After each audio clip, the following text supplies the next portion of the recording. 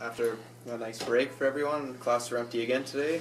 The bus is not running, but looking forward to get back to the run of things in the next couple of days here. A lot of senior students especially probably enjoyed the day off today. It's been a little hectic. Senior girls volleyball team just took part in their Officer Championship at Lakefield High School, somewhere in Southern Ontario.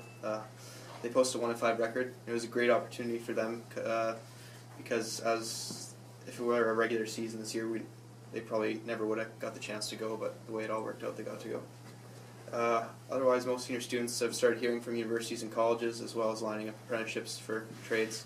It's a hectic time of year and trying to plan out everything for your future. People are scrambling to get their hours done, apply for scholarships, and ultimately decide where they want to head in the next 4 years or so. Curling and Nordic ski teams had a strong showing in a few different events this month. Their season will be wrapping up in the next few weeks. As well, the boys and girls hockey teams are both in Southern Ontario for their respective Officer Championships. The boys start playing Thursday, while I believe the girls are wrapping up theirs today.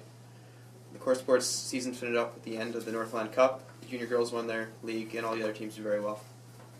The Thursday before the March break, there was a Lenten reconciliation prayer service in the gym, followed by a sacrament reconciliation being carried out in the chapel with Father Rudy and Father Don.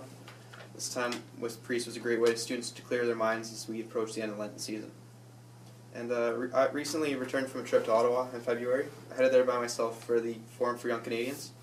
The goal of the forum is to inform interested Canadian youth into the world and operation of politics. The week involved various tours of government buildings, information sessions with different government organizations like the Economic Development, Export Development Canada, and my favorite part was the issue stimulations. We formed groups and took on topics like Arctic sovereignty, public finance, and international trade. It was an amazing opportunity for me, and I gained lots of valuable knowledge, and met a lot of amazing people. As the Lenten season wraps up this week, next week we'll have a Holy Thursday prayer service and take Good Friday and Easter Monday to celebrate Easter with our families.